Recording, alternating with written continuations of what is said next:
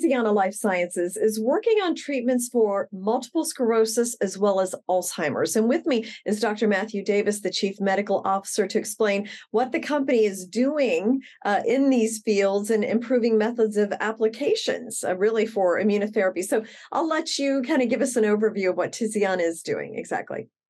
Well, thank you for having me on. This is really exciting.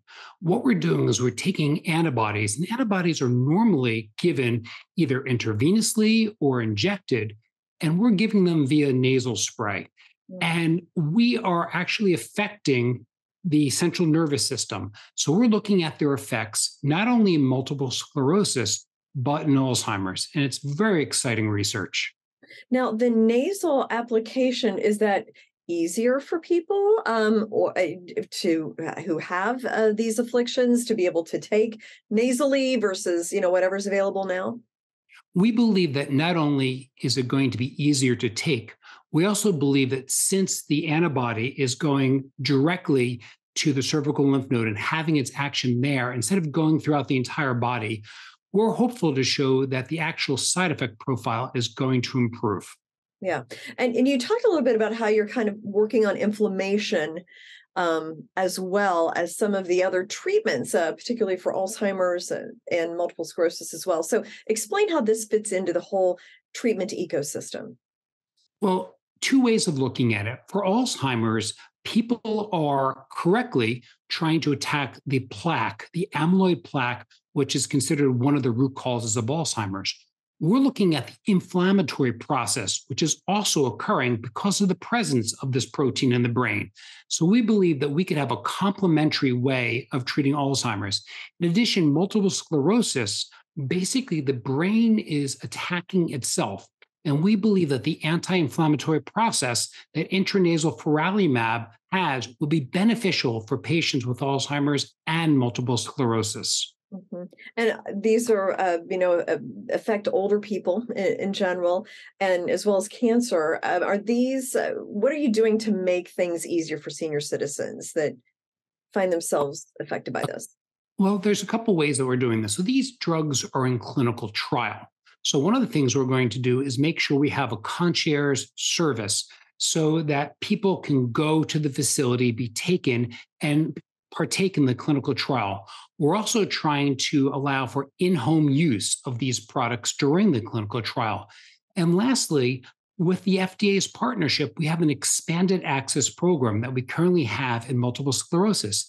And this is allowing patients right now, the Brigham and Women, to come in and have treatment with our product with multiple sclerosis. So when you combine this together, from making clinical trials easier for the elderly, trying to have in-home use during these clinical trials, and the expanded access program, we think that this makes it easier for the elderly population. Mm-hmm. And you explained clinical trials. So where are they in the whole FDA and clinical trial process? Well, we're expecting next month in June to submit our IND for Alzheimer's and then start our clinical trials in Alzheimer's. In addition, we are going to start our investigator meeting for our phase 2A trial for multiple sclerosis in Q3 of this year. So we are imminently starting these trials. And best case scenario, when might these be marketable to physicians? Well, these trials have to pass the phase 2A and phase 2B process. And the phase 2A should be a very quick read, because we're looking at a 3-month surrogate outcome for that. And then we'll go into the clinicals for phase 2. So it's going to take phase 2B. So it's going to take a little while, but we're doing everything we can to try to get access for patients for these medication and work in conjunction with our regulator to have these products reviewed appropriately. Now, what have been some memorable results that you have seen from these treatments so far? There's one that comes to mind, and there's one patient who has multiple sclerosis who continue to decline, and the gentleman needed a cane to walk, and to walk 100 meters needed a cane.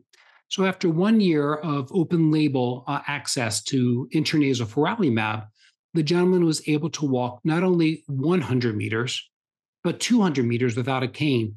And for the last 6 months, he's returned to work. And this is why we do what we do. It's incredibly exciting. Yeah, well, and that's certainly encouraging and It makes all the hard work worth it when you see a result like that. Absolutely. So, Dr. Davis, thank you so much. Keep us posted as you go through all the clinical trials and let us know how you progress. Thank you so much for having me. I appreciate it.